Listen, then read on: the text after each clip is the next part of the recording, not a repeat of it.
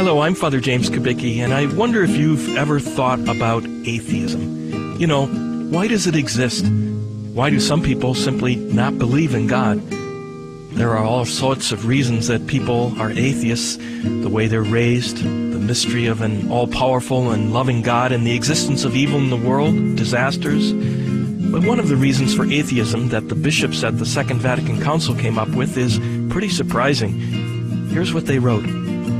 Believers can have more than a little to do with the birth of atheism. To the extent that they neglect their own training in the faith, or teach erroneous doctrine, or are deficient in their religious, moral, or social life, they must be said to conceal rather than reveal the authentic face of God and religion.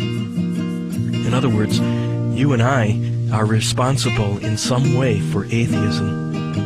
We Christian believers have not lived authentic Christian lives. In particular, our divisions, the conflicts among Christians, the many different Christian denominations, all this is pretty confusing to the world. The world looks at us and says, yeah, right, how can we believe in Jesus when his followers act the way they do and are so divided? That's why it's so important to pray for unity, and why we're in the second day of our special octave of prayer for Christian unity.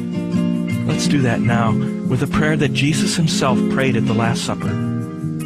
I pray that they may all be one, as you, Father, are in me and I in you, that they also may be in us, that the world may believe that you sent me. I have given them the glory that you gave me, so that they may be one as we are one, I in them and you in me, that the world may know that you sent me, and that you loved them even as you loved me.